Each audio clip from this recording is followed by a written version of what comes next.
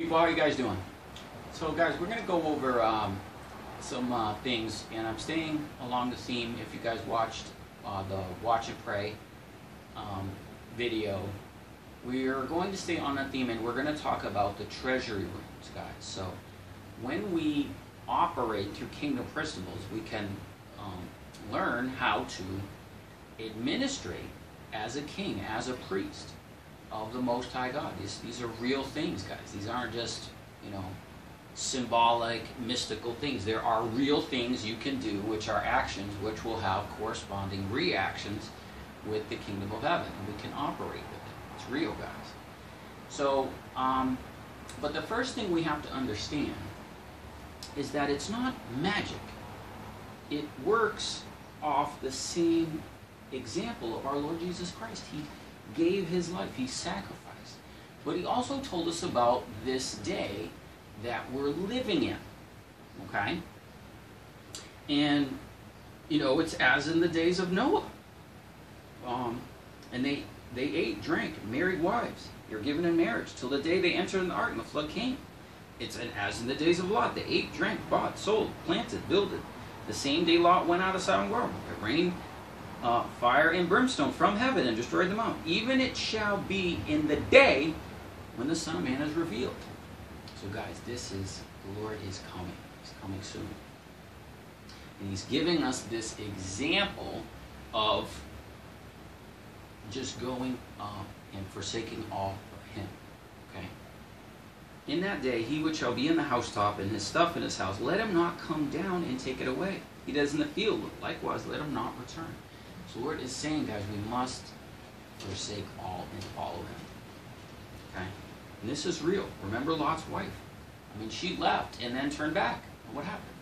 Turned into a pillar of salt. So this example is going on right now. And so what we want to do is we want to be one of the ones that forsakes all. This is one of the keys to the kingdom. Whosoever shall seek his life shall lose it. Whosoever shall lose his life shall preserve it. Okay? And that's what we're going to talk about. Now, this is a real thing, guys. This is a real principle. When you really do this, amazing things will happen. Okay? I've been living this way for years.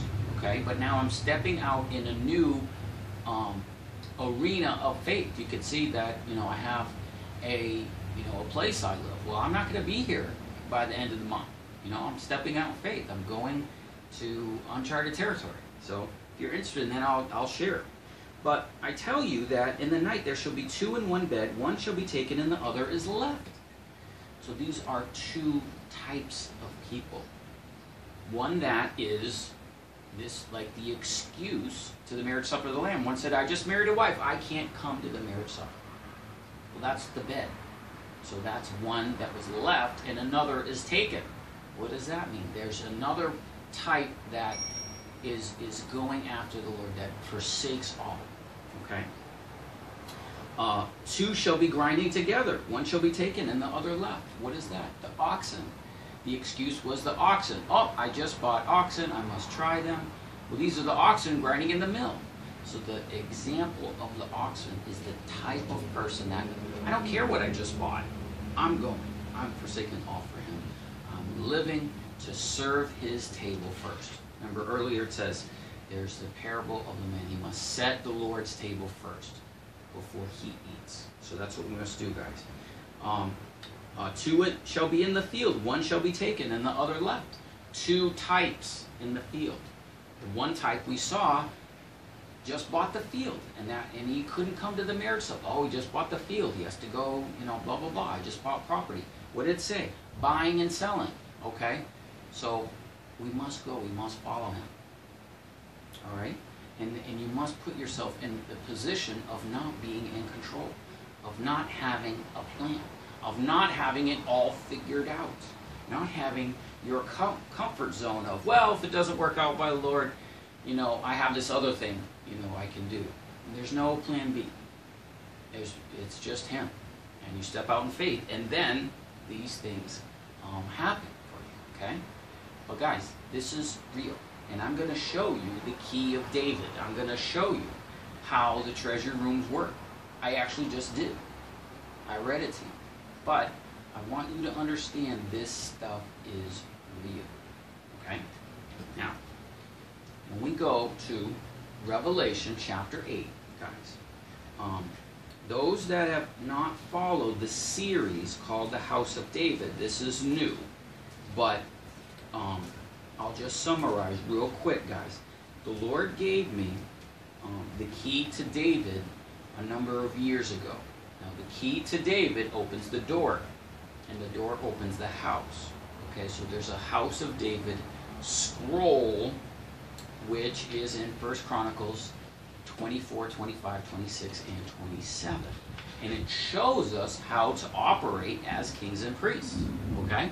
That's a real thing. It shows us how to administrate as a judge, singers and musicians, porters, and the military. Okay? It shows us the order of those things and how heaven operates and how we can cooperate with heaven. All right, we went over that in Great Taylor's, 20 some odd. Actually, this message connects to that, and I'll have that in the title.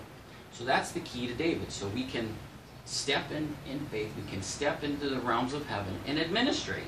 Worship God, administrate as a judge, administrate as a porter, open doors, close doors, just like the Lord. Okay? So, so one place that we find in the House of David is the angels are named. They're there. The ones that are in Revelation are in 1 Chronicles or in other places in Scripture.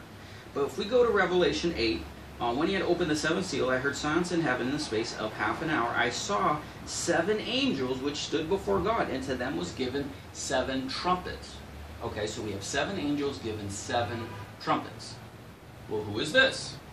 Well, we can find out who they are in 1 Chronicles 20, I think it's 27. Yeah, 1 Chronicles 26. And I'll just read you the names, but they're between verses 20 and 31. Okay? Now, if you do some research on it, you'll see that some of the names here are at the time of Moses. It takes some study to find the 7, but there are 7. And how it works, guys, is these are the treasury room chief porters. So they receive the offerings from the people, and they put them in the various treasury rooms, and they facilitated the financial aspects of the temple. And we can do the same thing. That's why it's all in the Bible, to show us how to cooperate with heaven. All right? Now, their names are Haggai, Zetham, Joel, Shubel, Shemalith, Chenaniah, Hashabiah, and Jerijah. Okay, those are the 7. All right. Now, if any of you is interested, I have the House of David scroll in a PDF, and you can see the notes on all these guys. For example, their names. This is what their names mean. Brother of Jehovah, Olive. Jehovah is God. Peaceful. Jehovah establishes. Jehovah considers. Taught by Jehovah. This is just what their names mean. But to show you as well the fact that they are porters, but they are also trumpeters. We find this in 1 Chronicles 15, 23. And these were the doorkeepers for the ark. And it lists their names, and the priests did blow the trumpets before the ark of God. Obadiah and Jerah were doorkeepers of the ark. So this is here in 1 Chronicles 15 gives us the order of these 7. There are 7. And they're even listed here. Okay? So, guys, these are the ones that administrate the treasury rooms, but they're also the trumpeters. So in the Feast of Trumpets, they're the ones blowing the trumpets. In the book of Revelation, when you see the trumpets, these are the ones blowing the trumpets. Okay? So they have the same role. So here they're given trumpets to blow the trumpets to administrate the Feast of Trumpets service, but their role is the same as in the House of David. They are also chief porters over the treasury rooms. Okay? So that's important for us to understand, right? That this is all in the Bible, but it's here in the pattern of the house of David, the pattern of the temple service, and all that is a pattern of heaven, that through the Lord we are made kings and priests, and we can also administrate. All right?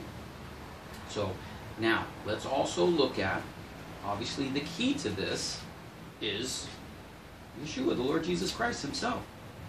And to the angel of the church at Philadelphia. Now, you'll notice that every of the 7 churches has an angel assigned to them. All right? And those angels are in the Bible. They're in Zechariah. I just want to give you the right chapter. They're in Zechariah chapter 6. And I have another video where it talks about the 7 angels that are over the 7 churches. They're named in the Bible, and they also have roles. Okay? So they are judges over the churches. So here we have the angel of the church of Philadelphia. These same things says he that is holy and true, he that has the key of David. Guys, I'm giving you the key of David. I'm telling you how these things work. The key opens the door is in the house.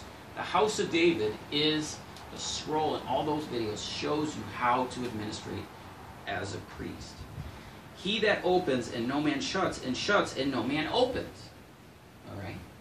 So what's happened is the Lord has given us the keys to the kingdom. Right?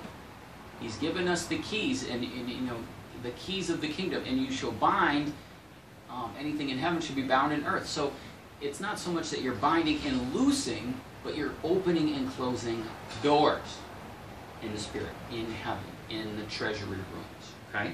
So the key is to doors. And the doors are in a house. And the house is the treasury rooms. I hope you're getting this. And I know your works. Behold, I have set before you an open door, and no man can shut it. So the key was given to the Lord Jesus Christ, and a door was opened to the church of Philadelphia. All right? But he's also given us the keys. We can bind, we can loose, we can open doors. All right? Because this isn't magic, but it's real. So you must learn how to administrate. And we're learning. We're learning. This is real.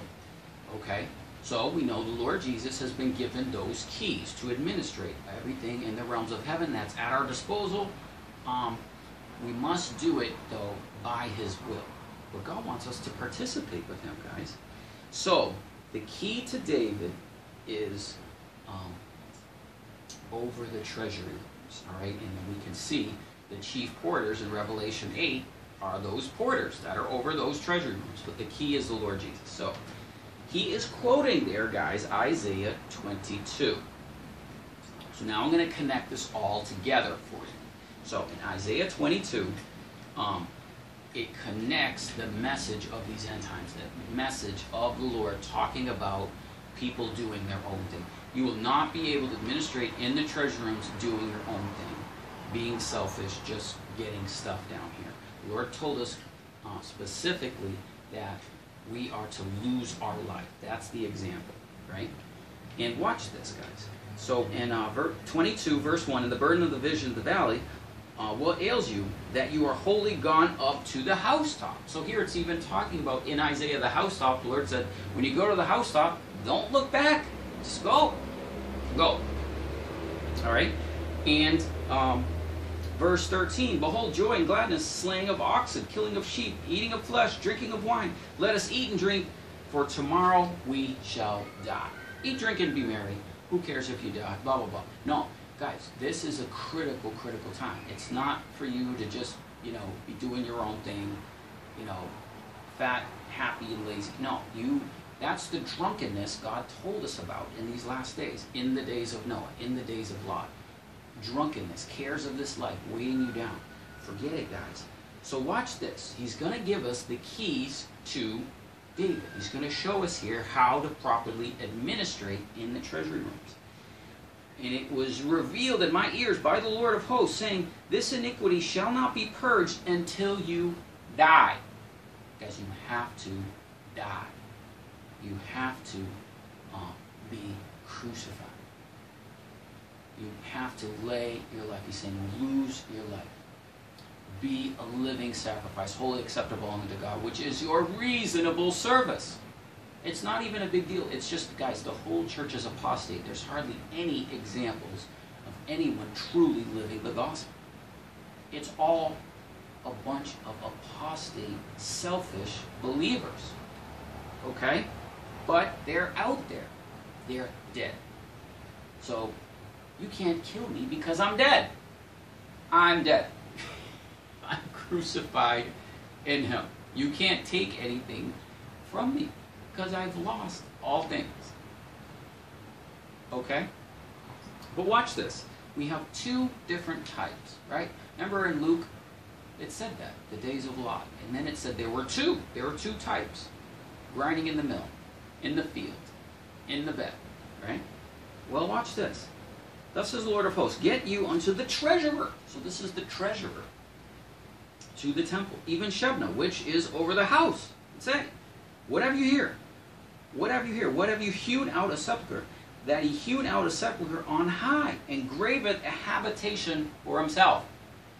That's what we've done, guys. We've been about ourselves, making this nice, comfortable little existence for ourselves. We're really not serving God. We're not. We're doing our own thing. A habitation for himself in a rock. Behold, the Lord will carry you away mighty captivity and surely cover you. He will surely turn and toss you like a ball into a large country. And there you shall die, and there the chariots of your glory shall be the shame of the Lord's house. I will drive you from your station, or your post, and from your state shall pull you down. So this selfish type of treasurer is not administering the kingdom properly, and the Lord is going to dispose of him for someone else. And it shall come to pass in that day that I will call my servant Eliakim, and I will clothe him with a robe, and strengthen him with your girdle, and I'll commit the government into his hand. Who is this? Sounds like Yeshua. Sounds like the Lord Jesus Christ. When we see him in Revelation 1, he's clothed in white raiment, he has a golden girdle, and the government is on his shoulders. We know that from Isaiah 9:6. And he shall be the father to the inhabitants of Jerusalem, to the house of Judah, the key of the house of David. See, there you got it, guys. The key to the house of David. Will I lay upon his shoulder the government of all the universe, of the treasure room is on his shoulder. He shall open and none shall shut. He shall shut and none shall open. And I will fasten him as a nail in a sure place. So guys, the Lord Jesus was our example. The nail, when he was crucified, and his blood was our example. The nail is the key to the house of David, to the treasury rooms in heaven. You must also be nailed, fastened to a sure place in heaven, in God's throne. But not only that, to take up your cross and follow him, you must be nailed. This is the key, guys. If you will do it, then you can administrate as a priest in the treasure rooms. You can do marvelous things for others. But you also must be nailed. You must follow his example. We are crucified in Christ, nevertheless we live. But guys, most of us, if we are honest, we will say that, oh yeah, we crucify ourselves, we nail ourselves to the cross back, 20 years ago, but we climb right down and do our own thing. And we're living in the flesh. We're not living crucified daily lives, guys. But his blood paid a mighty price. But it is the key, that nail that he has that blood on is our example. Okay? Nailed in a sure place, and he shall be for a glorious throne in his father's house. This is the Lord. And he shall hang upon him all the glory of his father's house. The offspring. We are the offspring. We are the firstfruits. And issue all the vessels of small quantity for the vessels of the cups. So then there are cups, there are different things that are in the treasure rooms that we can administrate. But it's real. There's enormous rooms with gold and fruit and storehouses beyond the eye can see in heaven. And we can administrate those. But This is the key. The nail.